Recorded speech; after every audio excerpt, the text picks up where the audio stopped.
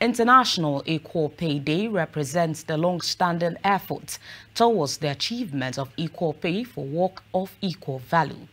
It further builds on the United Nations commitment to human rights and against all forms of discrimination, including discrimination against women and girls. Victoria Agbi has more in this report. Across all regions, women are paid less than men, with a gender pay gap estimated at 23% globally. Progress on narrowing this gap has been slow, and while equal pay between men and women has been widely endorsed, applying it in practice has been difficult. Hence the International Equal Pay Day, building on the United Nations commitment to human rights and against all forms of discrimination, including discrimination against women and girls. They are facing different things. You face your children, you face your husband. You won't, because you are working, jeopardize your interest in the house. And that of work will not jeopardize your home. So we can compare the level and the length in which a man can work to the one of a female. You know, and let me tell you, they brought one of the rib of a man made the woman. So that's why they have less strength, because we cannot perform like a man. Even in our place of work, when we are still at work till 4 o'clock, the female, the woman there, they are already home to do their domestic works. Women constitute a significant part of the global workforce, delivering the same value as their male counterparts.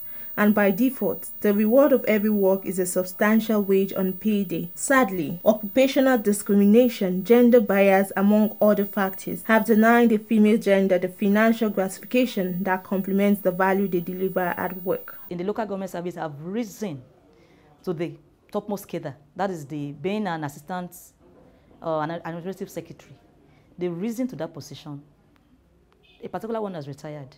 So there's really no rank, there's no post, a position that women cannot attain. Although the Nigerian government in its constitution provides for equal pay for work without discrimination on the basis of sex, however, there is no enacting law to make this effective. There are even fewer litigations, thus limiting jurisprudence on the matter. The Gender and Equal Opportunities Bill that may have touched on the issue was voted down by the Nigerian Senate in 2016. From the federal government account committee, that is FAC, after that one, the money will come to Ondo State. They will do what they call Joint Allocation Account Committee, that is JAC.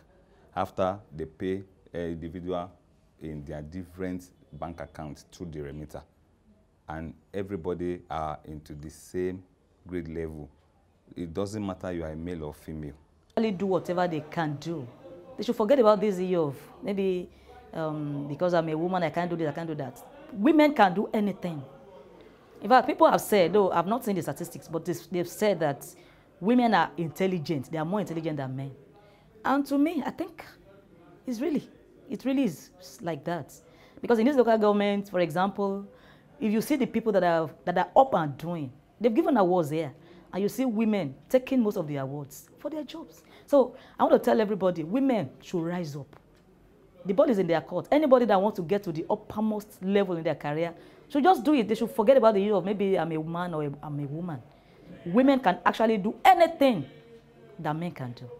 It is therefore safe to say that in order to reach the goal of equal pay for work of equal value for all, and to get the satisfied results, there is need to address structural inequalities by mainstreaming gender considerations in economic and social policy measures. Victoria Agbi, reporting for KAFTAN TV News.